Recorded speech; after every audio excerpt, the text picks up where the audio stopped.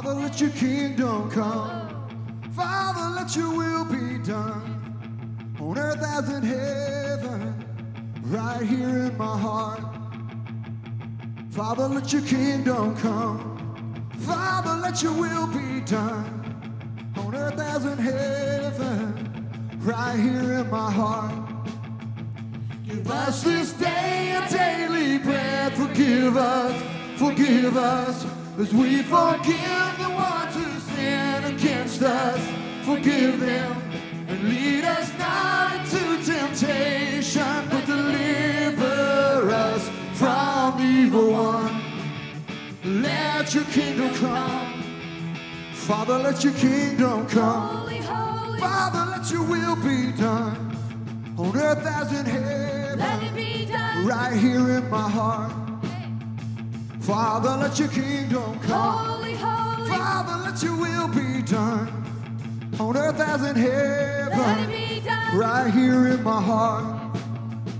Give us this day a daily bread. Forgive us, as we forgive the ones who sin against us. Forgive them, and lead us not into temptation, but deliver us from the evil one. Let your kingdom come. It's yours, all yours, all yours. The kingdom, the power, the glory is yours. It's yours, all yours, forever and ever. The kingdom is yours. It's yours, it's yours, all yours, all yours. The kingdom, the power, the glory is yours. It's yours, it's yours, all yours, forever. The kingdom is yours. Father, let your will be done on earth as in heaven, Let it be right done. here in my heart. Here in my heart. Father, let your kingdom come. Holy, holy. Father, let your will be done Let it be on done. earth as in heaven, right here in my heart.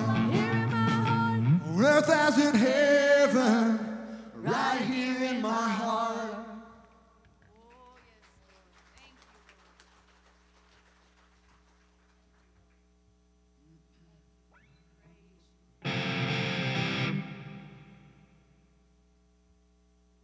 Wake up, church. Good morning.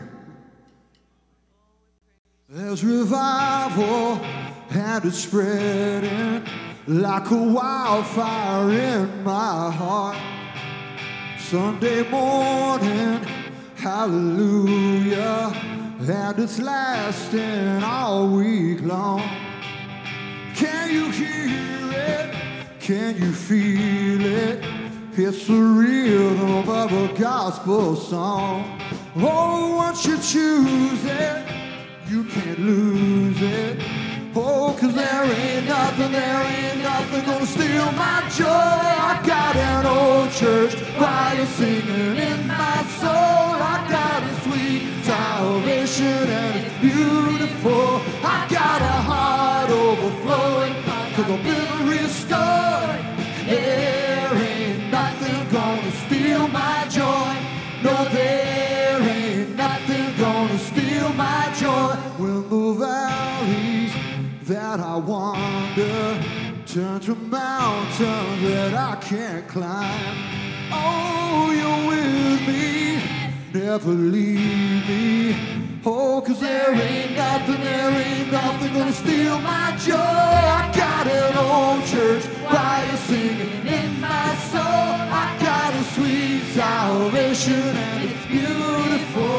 I've got a heart overflowing 'cause I've been restored. And there ain't nothing gonna steal my joy. No, there ain't nothing gonna steal my joy.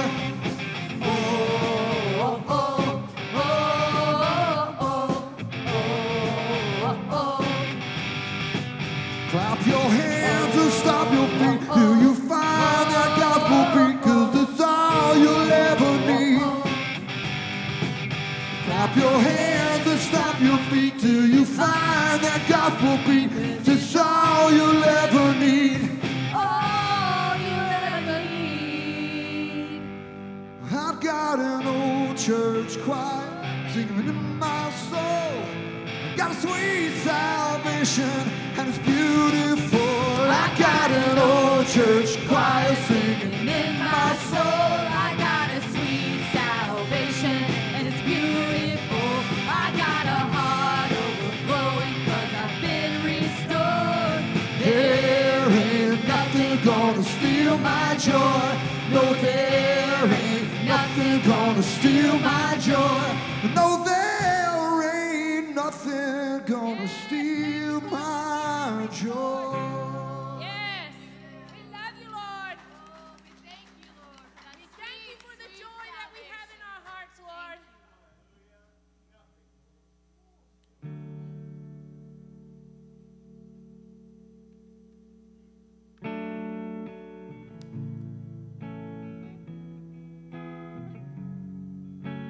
We bless you, Lord. We worship you. Bless the Lord, oh my soul, oh my soul. Worship His holy name. Sing like never before, oh my soul. I worship Your holy name. The sun comes up, it's a new day dawning. It's time to sing Your song again. Whatever may pass and whatever lies before me, let me be singing when the evening comes. Bless the Lord, oh my soul, oh my soul. Worship His holy name. Sing like never before, Oh, my soul. I worship Your holy name. Yes, we worship you, Lord. You're rich in love and You're slow to anger. Your name is great and Your heart is kind. For all Your goodness I will keep on singing. 10,000 reasons for my heart to find. So bless the Lord, oh my soul, oh my soul. Worship His holy name. Oh, you are holy. Sing like never before. Oh, my soul. I worship Your holy name. And on that day when my strength is failing, the end draws near and my time has come. But still my soul will sing Your praise unending.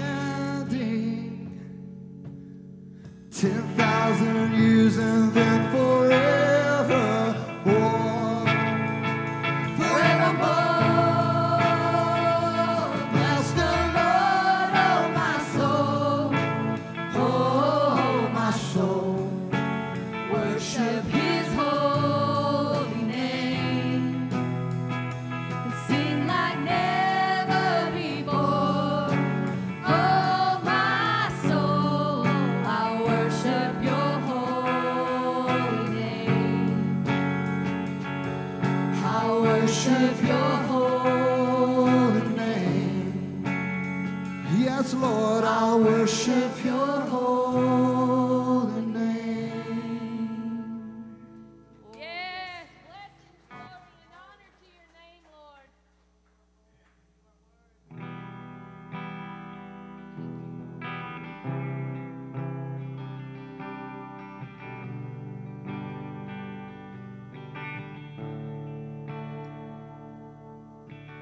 peace, bring it all to peace.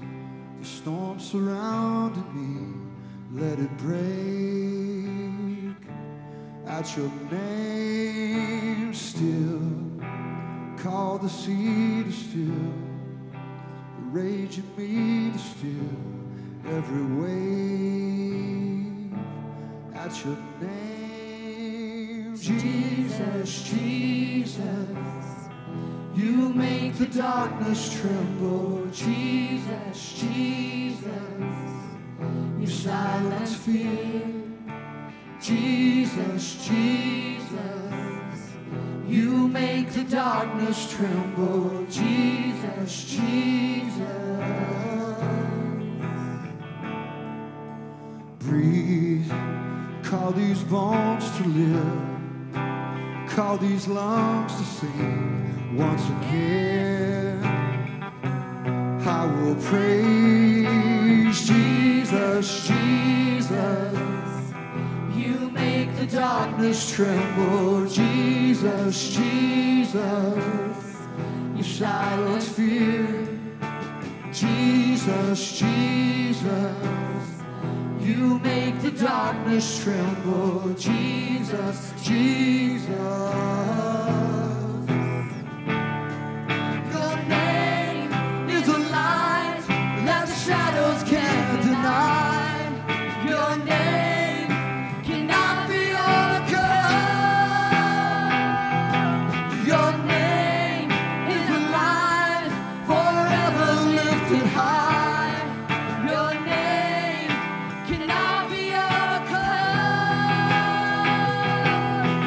Jesus, Jesus, you make the darkness tremble. Jesus, Jesus, you silence fear. Jesus, Jesus, you make the darkness tremble. Jesus, Jesus. Your name is a light that the shadows can't deny.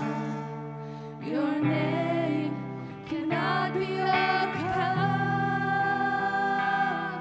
Your name is alive, forever lifted high. Your name cannot be overcome. Jesus, Jesus, you make the darkness tremble. Jesus, Jesus, you silence fear. Jesus, Jesus, you make the darkness tremble. Jesus, Jesus.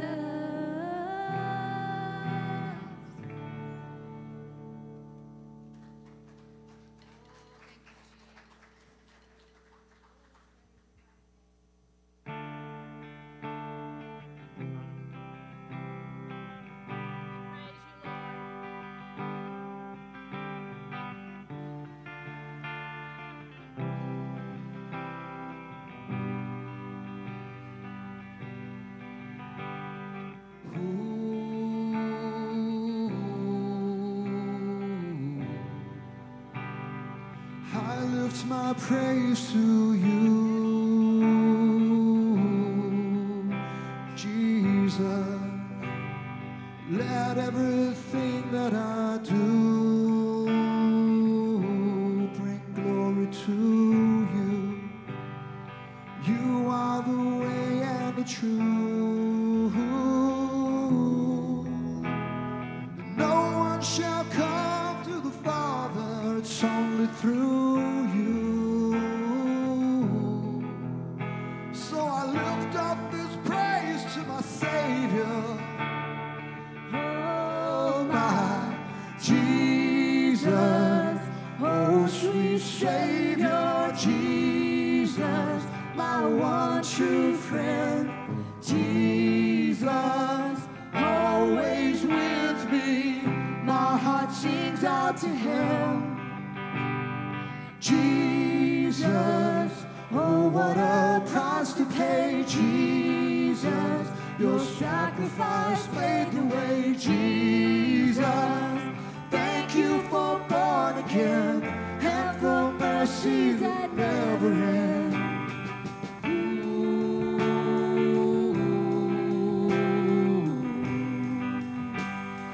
I lift my praise to you, Jesus. Let everything that I do bring glory to you. You are the way and the truth. No one shall come to the Father, it's only through you. So I lift up this praise to my Savior.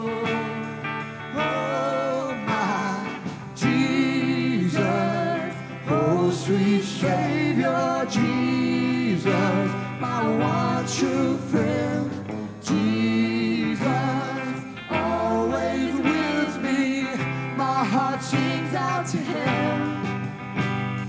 Jesus, oh, what a price to pay, Jesus, your sacrifice made the way, Jesus.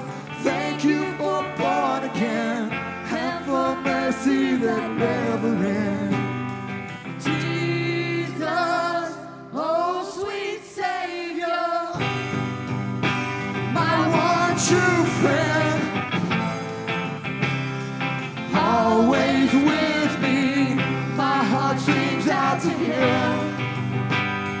Jesus, oh what a price to pay, Jesus, your sacrifice made the way, Jesus.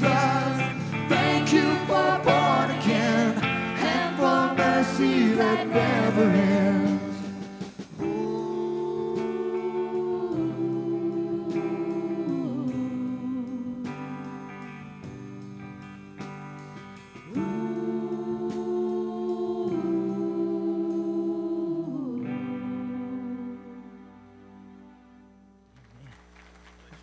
Love you, brother. Very quickly about our resources. We brought some books this morning. This little book Susan and I wrote, I maybe told you about it before. It doesn't matter, I'm telling you again. Miracles on a Frozen Pond. Summer's coming up, and some of you are going to have a little more time to read. This is a great book to share with your kids. And all proceeds from this go to the Hope Haven in Lindale. We have a ministry there, and we want to provide a good back-to-school party in August for those young ladies. Some of them are just coming into that home and trying to find their place there to be in a group home for that reason, and they need a lot of encouragement. And we try to, those of us that have been a part of that want those young ladies to feel at home there.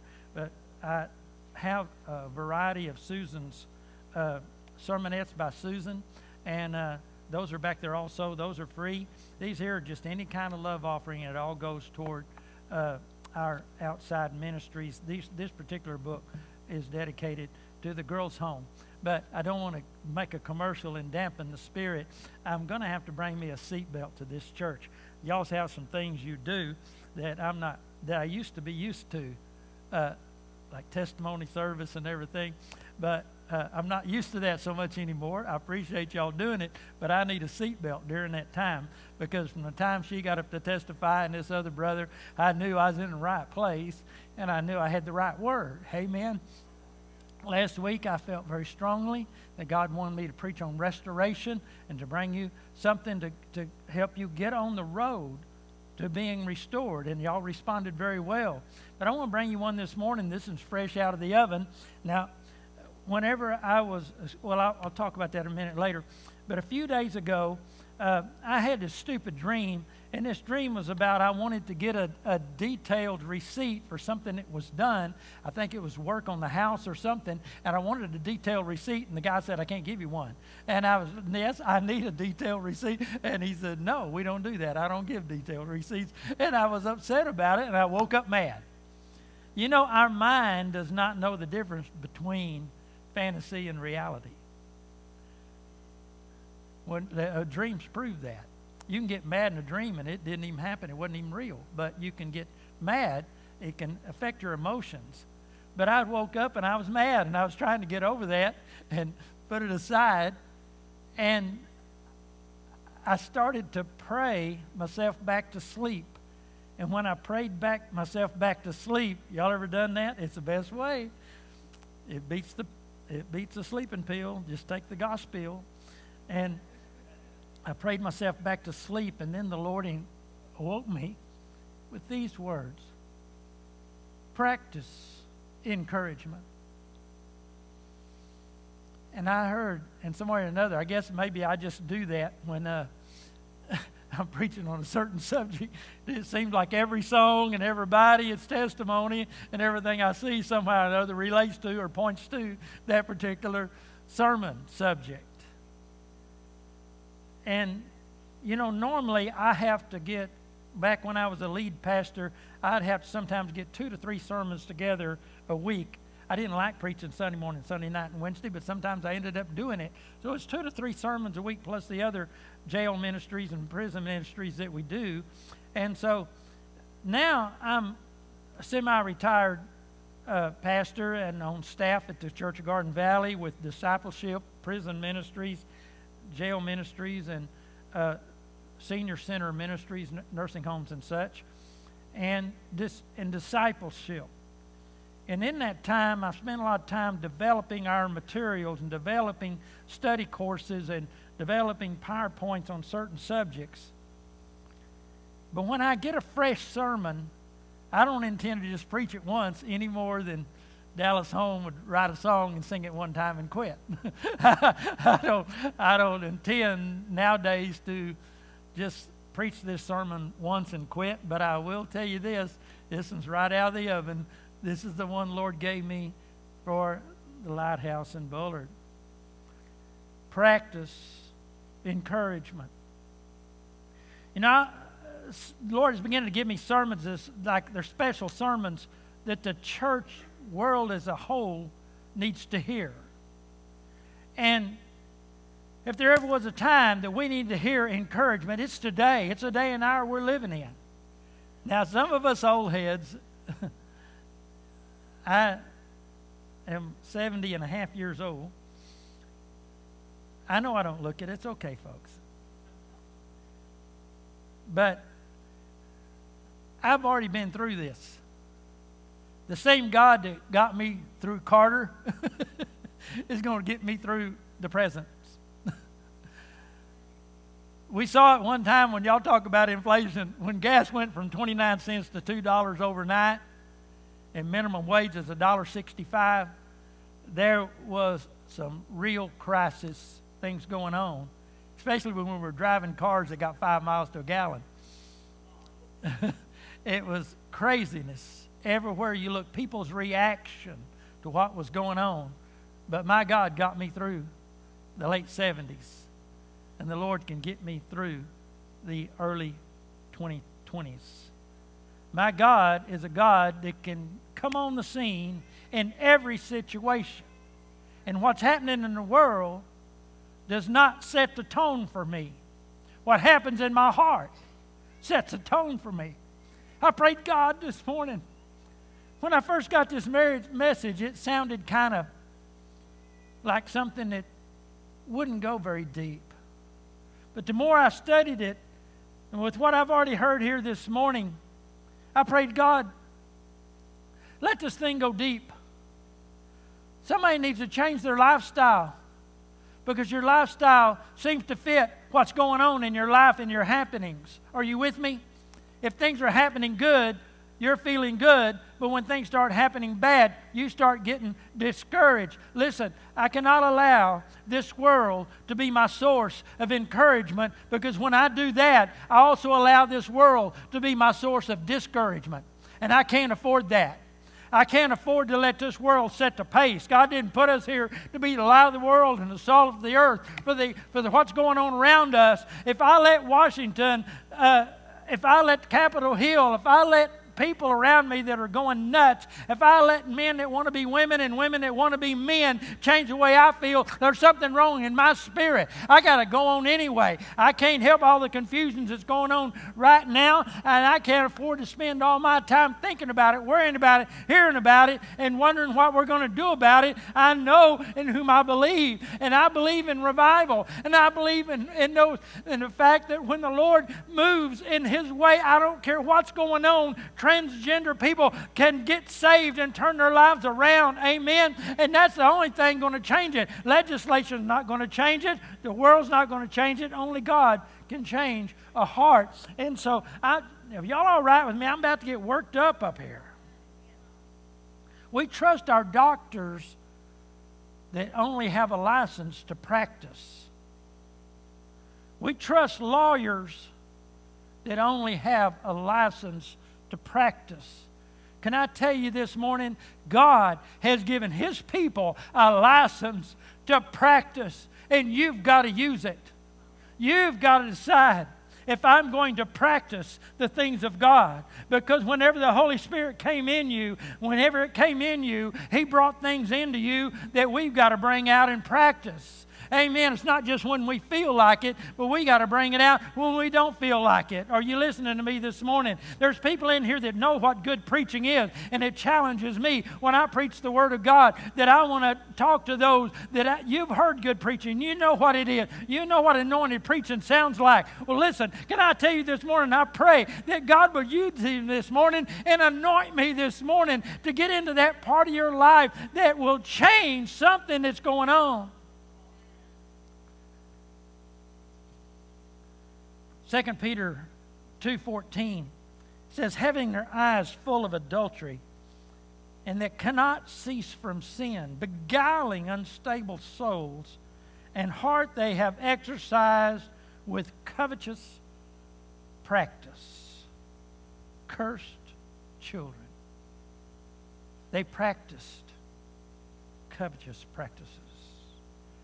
But in Luke 11:28, Jesus replied, but even more blessed are all who hear the word of God and put it into practice. Heard it and put it into practice. It's hearing and doing the word of God. Amen. That's what puts it into practice. There are people sitting on church pews today, and I don't know if you're in here or not, but you might be. But if preaching could have done it, you would have had all you need. You've heard the preaching. You've read the Word. But here's the difference. It's not just words on a paper.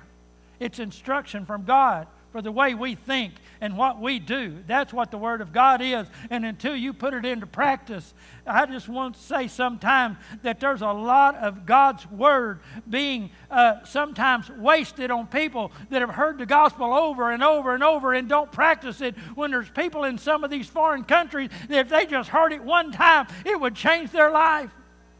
I heard the story of a man that he was an atheist in South America, and he was at this resort that was when you look out the windows, there was a rubber tree plantation out there behind him, and somebody gave him a Gideon Bible. He said, I'm an atheist, I don't need this thing. And he went and stood out on the balcony, Brother Wayne, and he ripped the pages out of that Gideon Bible and threw them over the balcony. But when he did, people down there that was getting sap and making candy out of the sap of the trees, they began to pick those up and wrap their candy in them. And they brought them to market. And one particular family had their little stand there selling candy wrapped in pages of the Bible, and people began to peel those pages open and read one page of the Word of God until they got together and started coming back to buy more candy to get more pages out of this book they'd never read. And out of that tribe started a church. They all put their pages together and got the Word of God and got a revival started in their tribe. That's how powerful the Word of God is. How dare we hear it over and over on the radio, on the TV, and in church and not do something with it? I'm talking about practicing encouragement. That's what the Word of God does in our life. It gives us courage. We need courage. There's plenty of discouragement going on. Why do you practice? Well, when I did my head like that, I just thought about it. I had a computer teacher when I went back. I was teaching in college. The computers were coming in. They wanted all their teachers to be computer literate. And some of y'all can remember back on the MS-DOS days where you had to put in a certain command just to boot up the computer and to do that. Anybody remember those days, the black screen with the green letters and all those things going on? And I had a teacher, and I listened to everything he said because he was from China. And I loved the way he talked, but you had to listen carefully because, you know, in Oriental people get their R's and L's mixed up. But I'll never forget, he says the click is to practice. Practice makes perfect. And I will never forget that guy. But he always came in, you know, he had that thick black hair, and the back always stood straight up like he just got out of bed. I don't know if they don't have a comb or what, but I just always got tickled at this guy on the way he would tell us, plattix makes perfect. And you know, that is the one thing I remember out of the class. Plattix makes perfect. I finally got over the big orange switch. I was so glad when they came in Windows. I never even got a computer of my own till Windows came in and got away from all that stuff. But you practice to make it perfect. You practice to make it permanent. When we get that in our heart and in our lives, Barry, do you remember when you first picked up a guitar? You remember how hard that was? You know, they would say that you have to practice until autonomic nerves take over. Autonomic nerves meaning things that you don't have to talk to, it just does it. You can be singing words and playing a song where your hands are on one track and your mind is on another. How much more on the Word of God? I want my life on that track with God. I want my life following the things of God before I even tell it to. I want to encourage by habit, not just because, oh, this is a good moment. You know, I have not always practiced this. Something happened in my life that made me to start practicing this, and then whenever the Lord spoke it to me again, I thought it's time to put this into a sermon. Practice, encouragement. We had a lady in the town there. I pastored in Lindale for 20 years. We had a lady in town there that drove to another church downtown rather than go to church with us. And she was elderly and thought it'd be much more convenient, and it could have added to our church had she attended. But this was the most critical lady, and every time somebody would ask her, why don't you come to our church, it's closer, she would say something critical about our church. Oh, I can't go there because I was there one Wednesday night, and he let a little girl take the offering. That's just not done. And it was always stuff like that. Or like, for instance, she went by there and we were playing games out front, Vacation Bible School. But she had those criticizing our church. And then one day, she died. Okay. And they wanted to have the funeral in our church. Because it was much more convenient. My flesh wanted to say, well, why don't you just head on right downtown? This church is not worthy. But she's already dead, so there wasn't no getting that message over to her. This is the time I needed to, what's a good word I want to use here? Let me pray. I want the right word. Suck it up. Brother Wayne, I had a golf tournament that morning. I paid $90 to play in one of the district golf tournaments. I'd already paid my fee to play that morning, and they're going to have a funeral for this lady in my church. And my attitude is more like, well, just dig a hole and stick her in it. I mean, because like, hey, we had no connection. She said ugly things about our church. She worked against our church, and now they want to have a funeral in my church. But I thought, you know what? I need to forget about that stuff, represent the Lord well, and be courteous to the family and do the best I can to serve them. So I called the district office and told them I had to cancel my reservations at the motel for district council. I canceled my golf, and I stayed there, amen, to just facilitate and get the people in and out. And then they asked our church if we would do the family dinner. We did. And every time somebody thanked me, I said, thank you for the chance to serve. Now, it started out not from my heart, but it got into my heart. That I realized that though I didn't like this situation at all, I realized that I represent God, not my feelings. I need to do everything I can to make this a pleasant experience for a family. And as I started that day, by the end of the day, I had told everybody, thank you for the chance to serve, that it got into my heart. I began to realize that in just doing something like this, I was doing it as unto the Lord, and the Lord's the one that rewards. The Lord's the one that gets the praise for it. And so I just thought, how many more things am I not practicing and letting my own personal feelings, nobody but me out there understands this, huh? Letting my own personal feelings dictate how I think and what I say? Or do we let the Holy Spirit dictate, let the Holy Spirit, by practicing, God, override my flesh? Override my flesh, God, and help me to represent you well. We practice to make perfect. We practice to make it permanent. Barry, I can't pick up a guitar. The first key I learned was G, C, and D.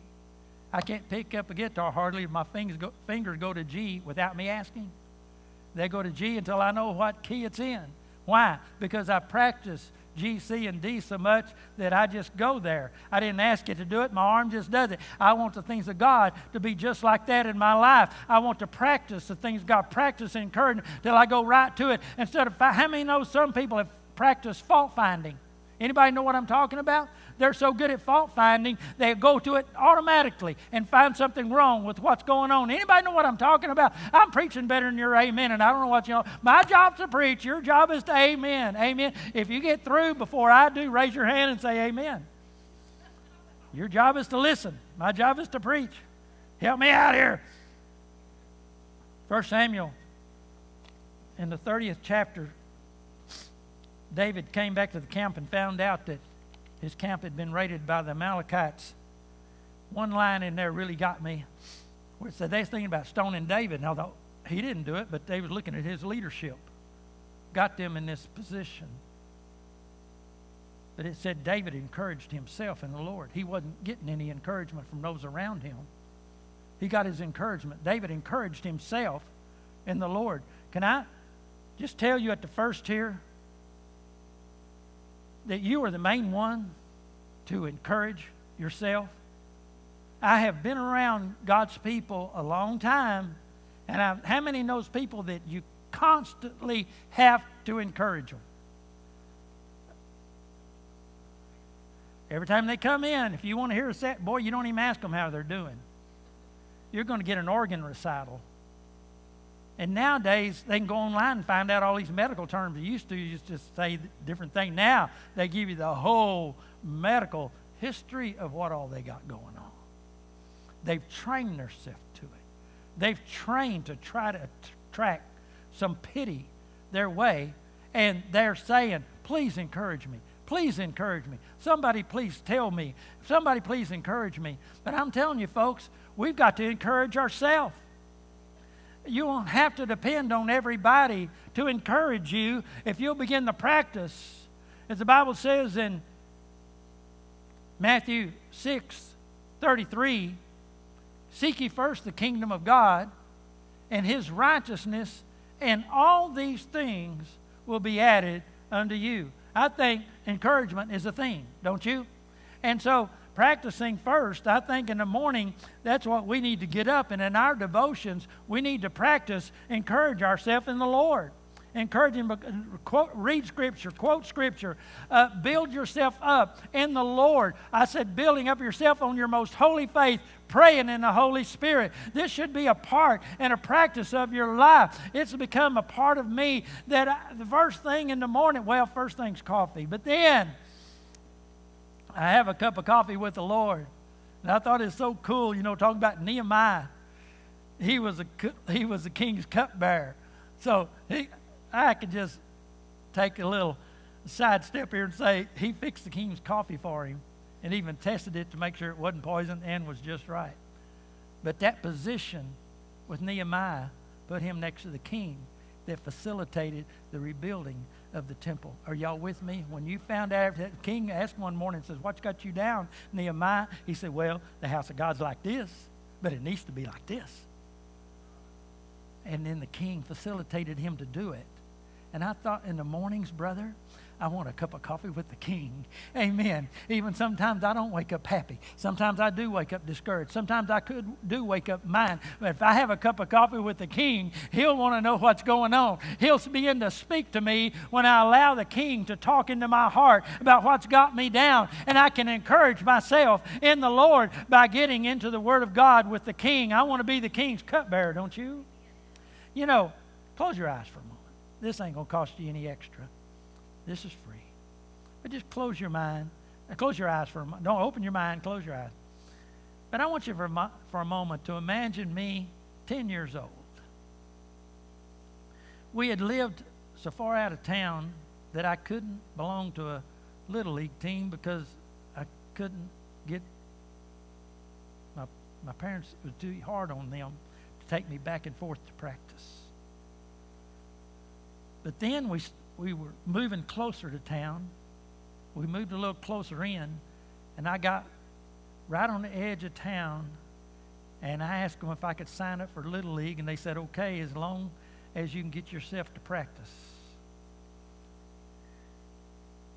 So I signed up, and the man called one day, said he'd chose me on his team. And I got my little red Stingray bicycle out, and I tied my glove to the handlebars. I had been practicing out at that cemetery property for years, throwing up balls and catching it, throwing up balls and hitting it. I wanted so much to be on a Little League team and organized baseball, to be on a team like that. And I was so excited that on the first day of practice, I remember riding that bike the 2 miles to the practice field. When I pulled up there, my feeling was this: I've been chosen to this team. I'm on this roster. I got a license to practice. Now you can open your eyes now. But can you for a moment just understand the excitement? Some of these kids, it wasn't nothing to them. Their parents took them to practice all their lives. They've been through farm league and everything. Here I was 10 years old in the first time. And just to say I was on that team, just to say I got a right to be here. They can't, like some of them can't say, hey, get away, kid, you bother us, you know, nobody's choosing you. No, I was chosen, Brother Wayne. I had a license to be there. I was on that roster. My next step was to get on the field. I was going to have the uniform. I was going to be on the bench. My next thing was to get on the field. I had an excitement about a license to practice. Can I tell you today that you're on God's team? Amen. And you've got a license, amen, to practice the things of God. And we should have even more excitement, amen, about practicing with God's team, practicing the things of God. I'm about to spit all over myself up here. I'm glad y'all got a little distance. Talking about just simply practicing encouragement. Whatever you're going to do good requires practice. The things that you value most in your life,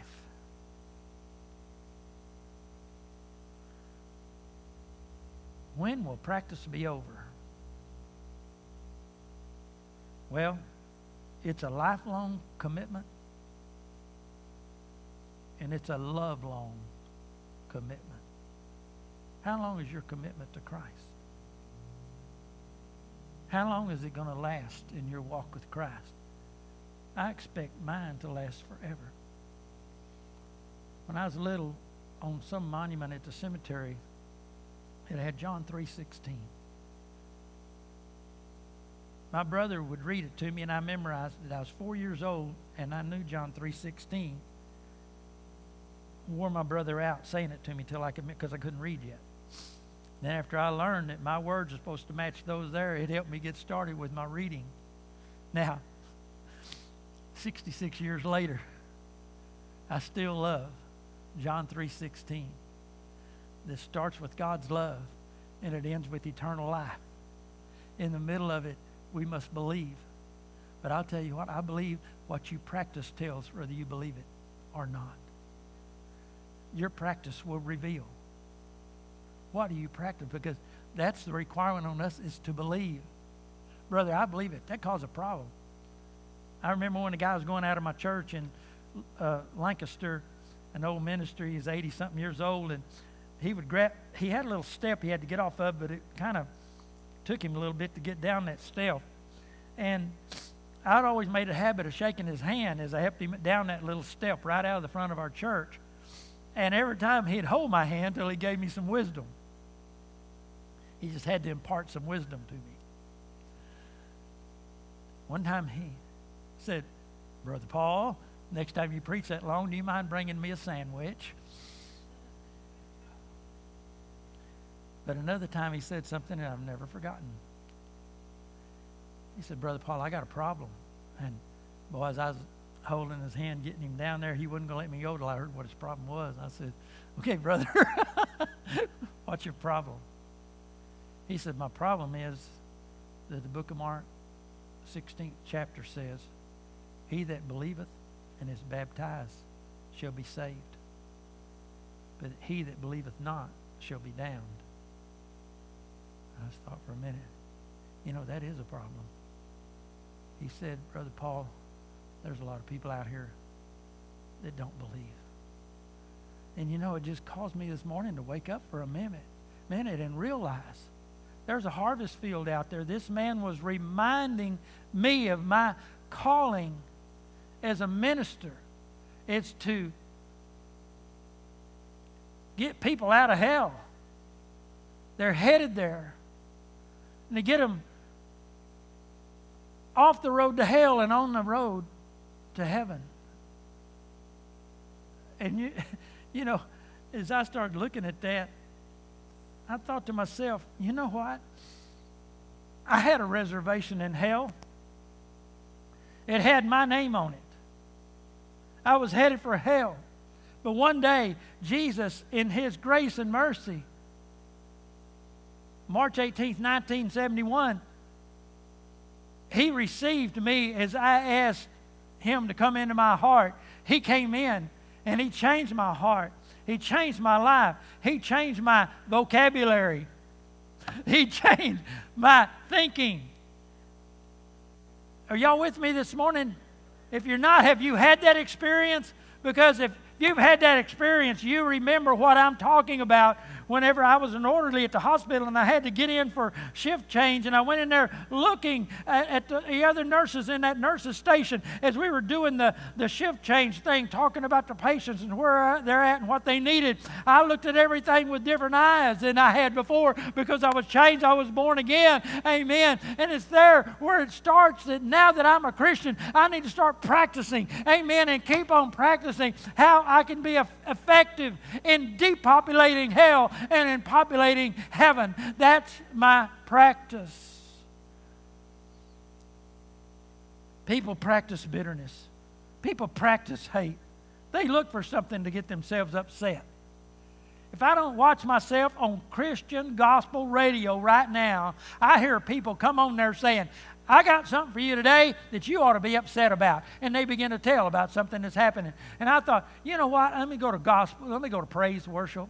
Because I like to listen to the preachers. I like to listen to, there's about 5 channels that I can find on my little Nissan pickup radio. And I can get those. But I got to get on a channel where they're talking to me about praising the Lord, not about if I wasn't already upset about it, what's He going to do about it now? You say, well, Brother Paul, we need to know what's going on. What I need to do is be in prayer for this lost and dying world, and I need to be an encourager in the middle of all this that is going on. Yes, I have knowledge of all this stuff. You don't have to say, oh, Brother Paul, you're sticking your head in the ground and like an ostrich, and that's never been proven, but you're not paying attention to what all's going on. Oh, I know enough about it already to make me sick, but what I know is that I'm a preacher of the gospel, and I've got to practice encouragement, not practice getting mad. I have no trouble getting mad. I can get mad on my own. I can get so mad I start wanting to stomp and romp and slam things and hit my hand. Like I can get mad on my own. I'm good at that.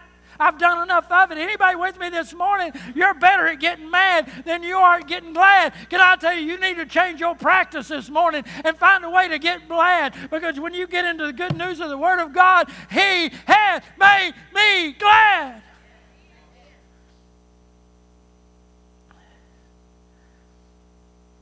I like to work in restoration and rehabilitation and in recovery. Acts 19:18 says, many who were believers confessed their sinful practices. I think that's part of it. I say, God, I've been a sinner. I've had sinful practices. I can remember after they used, like back in my day before they banned Bible studies in church and stuff like they tried to do, we had a Baptist preacher. We were having a citywide crusade, but they first let him come talk to the assembly at school. So they put us all in the school auditorium and let this minister talk. And he said, now some of you guys out there think you're so tough because you got a filthy mouth. And I'm slumping down in my seat, you know. He said, there's nothing tough about it, just because you got a filthy mouth. Well, that wasn't bad enough.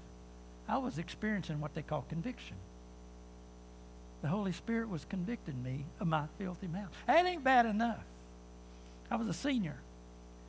And when I went out the front doors of the church, of the auditorium, this little freshman girl, I'll never forget, her name was Mona. She had on big glasses and braces, and she got right in my face. She weighed about 90 pounds soaking wet. She got right in my face, and she said, when that preacher was talking about people that thought they were tough because they had a filthy mouth, she said, you're the first one I thought of. Yeah. Well, it wasn't very long after that before I got rid of that filthy mouth. I met Susan, and Susan encouraged me to get saved, get really saved, and so I did. And when I got saved, it changed that filthy mouth until now I want to talk about the Lord. People are still trying to tell me to shut up, just the same as they did when I had a filthy mouth. But now I've got a mouth that talks about the Lord Jesus Christ, and I go to 18 cell blocks a week. Some of them are closed right now, so it fluctuates between 16 and 18 cell blocks. And I step up to them. I say, would anybody like to hear some of the word? Amen. And I pull them together 2 at a time. They got a wall between them. I say, you guys come over here. I want to preach the word, and I want to pray for you to those guys. And you know what? I just want to be doing that, because there's plenty of guys in there. They got 24 in this group and 30-something in these cells down at the North Side Jail on the other side of town, the one I work. They got plenty of discouragement. They got plenty of things going on in their life. The fact that they're locked up is kind of a problem. But the fact that I want to go in there and be and encourage them. I want to know there's somebody that cares about you.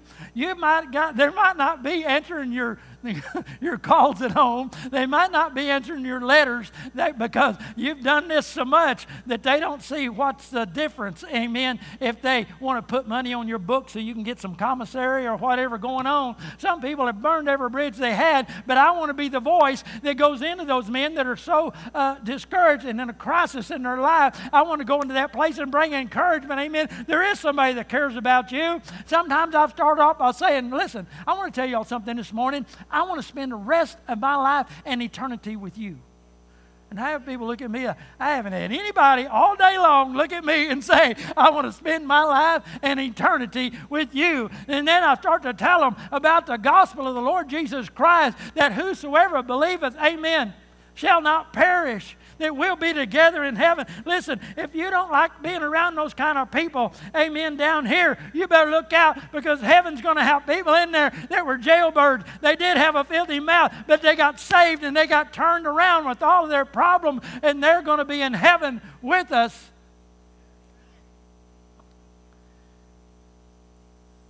And I want to see them. One time I was going up, am I going too long? Are y'all okay? Don't say anything. It's probably better you don't. I was in a mall, Parks Mall. And God knows when we need encouragement. Now, I want to encourage myself, but can I just blab out here and say, sometimes I don't do it like I should. And I fall into discouragement because I have not been encouraging myself. But God knows the times to send somebody. Amen. God loves us just enough. Right now, somebody needs to raise their hand and say, God, send me somebody. Come on. Come on. Right now, it's okay for you to raise your hands. God, send me somebody. They'll help me get back. They'll teach me to encourage. Amen. We need people in our life that'll teach. There's plenty that'll teach you how to gripe about everything. We got all that covered. We need people that'll teach people and encourage people. Amen. And I was in that mall, and there was an escalator. I'm always kind of afraid of these things. I stand there at the bottom, and can you see me, Justin? You can see me, can't you? I'm there at the bottom. Oh, okay. Those kind of things scare me. I'm not all balanced, you know. And I'm going up that thing, and there's a man standing at the top looking at me, just standing there grinning at me as I come up. And I'm thinking, okay, we're in Dallas. If I was in Tyler, I'd probably know there's somebody who knows me. But I'm in Dallas, and I don't like men smiling at me. Oh, never mind. You'll get over it.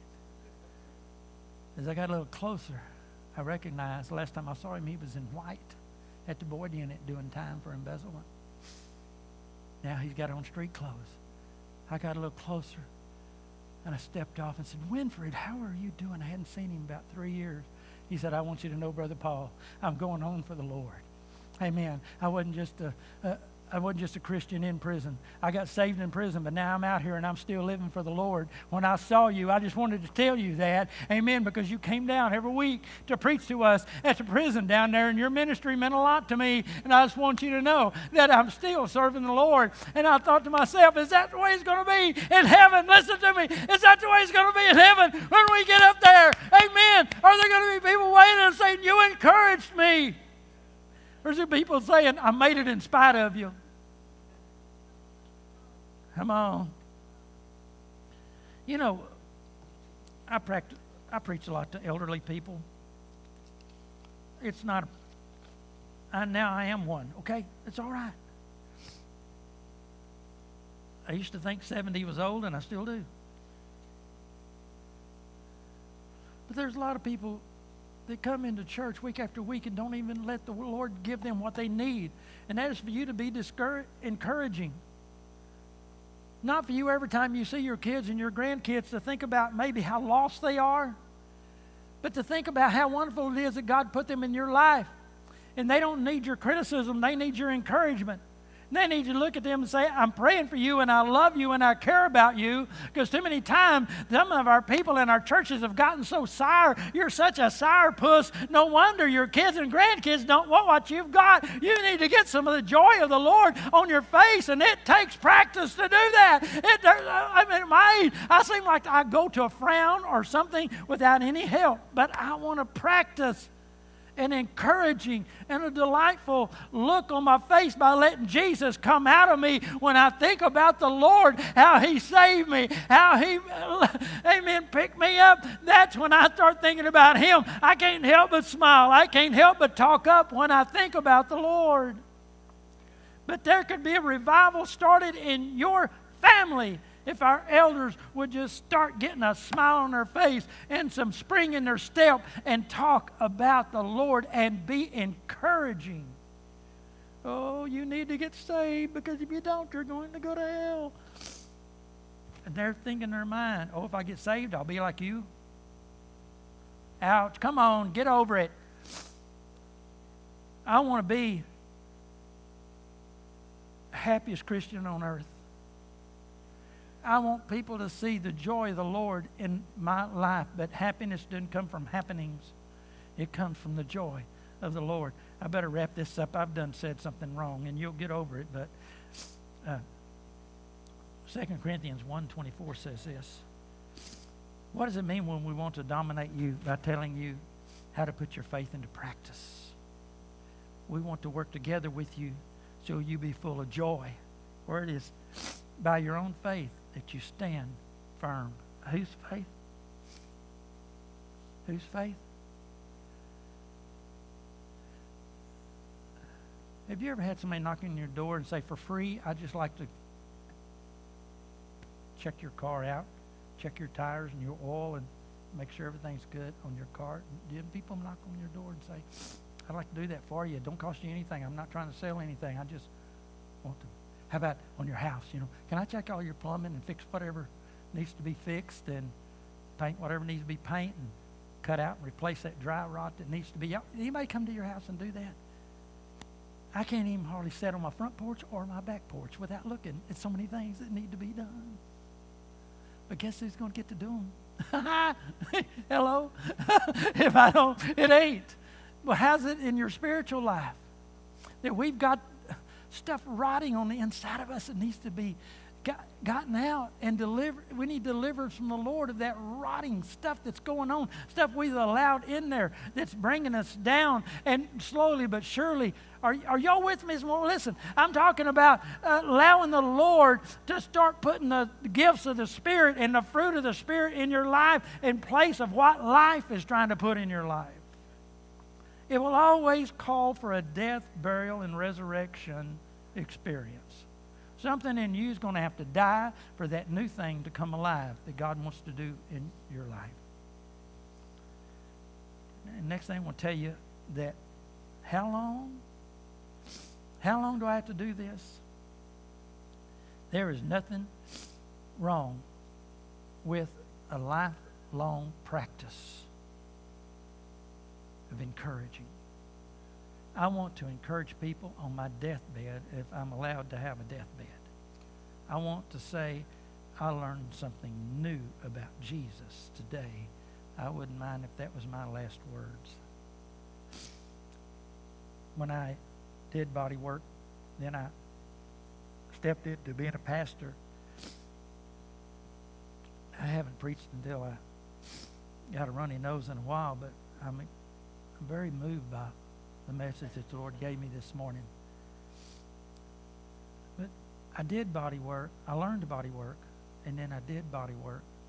And then when I became a pastor of a small church, they asked me to come teach body work. Learn, do, teach. And what I found out that pattern in the Bible is he passed by Peter, said, Peter, follow me and I'll make you fishers of men. They learned. And then they began to do as he sent them out. And then after he went on to the cross, they began to teach. Amen. Discipleship. You will find that pattern. That's what keeps you alive. That's what keeps me going. When I can't teach somebody something about the Word of God, when I can't show them with my life and speak with my words and teach somebody, you say, Brother Paul, you might get to a rocking chair where you can barely move, but you come by, we're going to talk about Jesus. There's going to be something there that when you leave my presence, there's going to be something about the Lord that you know more, something that the Lord showed me, because I'm telling you, folks, there is nothing wrong with a lifelong commitment of serving the Lord. And people say, do you really have to? Why wouldn't you? Why wouldn't you? What's your alternative? Somebody come by and you just listen to the news and you want to tell them what you just heard on the news. First thing they say is, good evening, this is the news. That's the last good thing you hear is good evening. I better wrap this up. Thank you for not saying amen. But the Holy Spirit produces this kind of fruit in our lives: love, joy, peace, patience, kindness, and faithfulness. And that is what We need to practice. And can I tell you this? If you want the fruit of the Spirit moving in your life,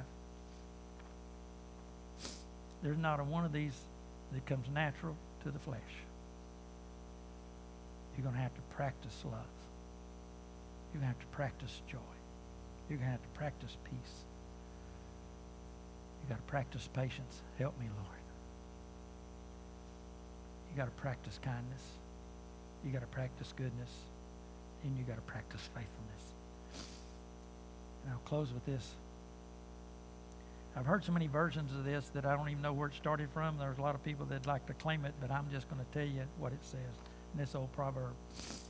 2 men dwell within my breast.